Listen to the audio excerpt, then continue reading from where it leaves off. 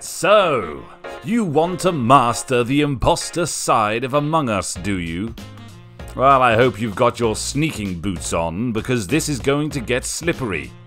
Strap yourself in, kiddies, this is going to be a long one. Oh, and take notes, those of you in the back. I don't want to have to repeat myself. The best chance for success that an imposter has is finding lone crewmates. Utilize the admin map.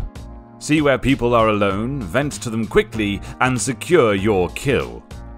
Note, every map has some sort of detection. Learn where the cameras are, and don't act suspicious below them. You never know who may be watching. The smart killers will wait until their kill cooldown is up, then jump into a vent, where they can jump out, immediately assassinate their target, and jump back in, disappearing once more. Note, your cooldown will not recharge when you're in a vent, so you do need to make sure it is up before you hop in. Next, the closer you kill to a vent, the more likely you are to get away unnoticed. This is going to be especially important with smart crewmates or those that stick together. In the same vein, be smart with your kills. If someone has seen you with a crewmate time and time again, and then they turn up dead, you will be the first suspected. Kill those that you've barely interacted with at all. The best way of doing this is a drive-by kill. Get in, kill your target, and get out. Another way of boosting your killing runs is by learning how to do double kills, or stacked kills, or spawn kills for those caught unaware. Just note that they are risky and require finesse to pull off. And finally, if you can focus on killing those proven innocent, your chances of success will skyrocket! If 3 or more proven innocents get together and start running as a group, the game is almost certainly lost. This is especially important on Skeld, where there are multiple animated tasks for the innocents to prove themselves. If that happens, your only hope is you have a second imposter friend, you do a double kill, and then you report instantly and blame the third. But still, this is incredibly risky, as the second they are thrown out of the airlock, the jig will be up. Likewise, if you are trying to kill those proven innocent, leave alive those who are dumb, or under contention for being an imposter. Never kill the only other suspected crewmate. All you will succeed in doing is shifting the blame onto yourself. Don't just run around. Entering rooms and leaving them is a red flag for any smart crewmates. Every room you enter, go to a task that you can fake, ensuring that it is from your list or common enough that people won't think twice about. Then you may leave the room, as you have proven yourself to those watching. Also, when faking tasks, try not to imitate tasks that raise the taskbar.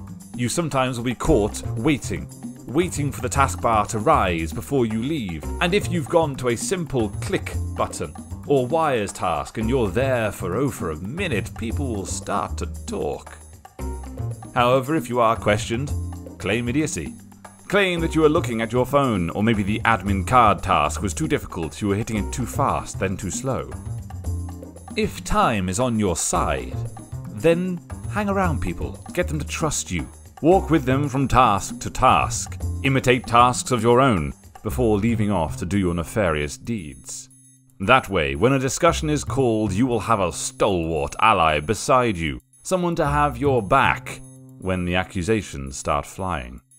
To that end, in securing people's trust, always fix sabotages the moment you get there. There's nothing more suspicious to a human than coming across a crewmate blatantly not completing a sabotage. If possible, always draw the crewmates to the opposite side of the map to where you just performed a kill.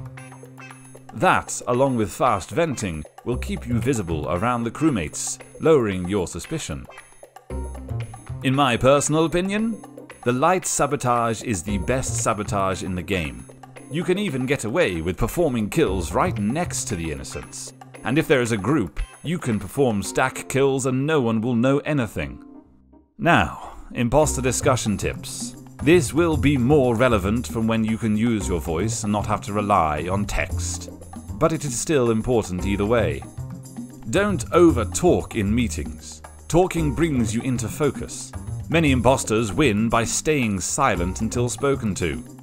Unless you are one of those special people that just doesn't know how to shut their mouths.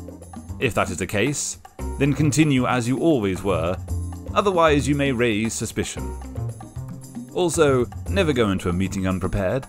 Know what your story is, where you were, who you were with. If two non-imposters are arguing, let them continue. They are winning you the game. Just let them waste time. Speaking of which, the discussions are all about the limited amount of time the crewmates have to discuss and gather evidence. Stall them if possible. Only really doable in a vocal sense, but humor is a great distraction. Getting people laughing or talking about irrelevant topics only furthers your cause. Either that, or focus on something that you saw someone do that might be suspicious, like missing a corpse. That is a great time to throw somebody else under the bus. Unless you have an example of suspicious activity, do not force blame onto innocence. Trying to get extra innocence removed might force suspicion back onto you. If there is no concrete evidence, get the team to admit that and skip the voting.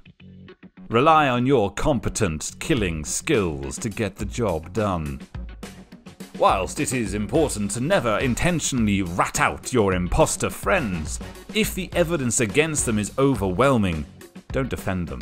Be the first to lead the charge. Agree with everything they've said. If they have messed up, they deserve death. And it will only mean that their chances of success will ironically increase, as you are seen as a bastion of all things good for leading the charge against them. If you are down to the final 4 players, and you're not under suspicion, don't kill. People will be sticking together. Instead, use the emergency meeting and make up something that targets the most suspicious player. And then when you are down to 3 after that most surprising failed eviction, you can laugh at them and steal victory. That's it. You're now a master at being an imposter. As these tips are rather extensive, I will be including them in written form in the description below. Use them well. And please, win this time. Thank you. Now get out! Whilst I'm sure there are corrections to make, I'm sure that this is the most comprehensive that I'll ever need to be on Among Us. Therefore, I will see you in a different video on another tutorial.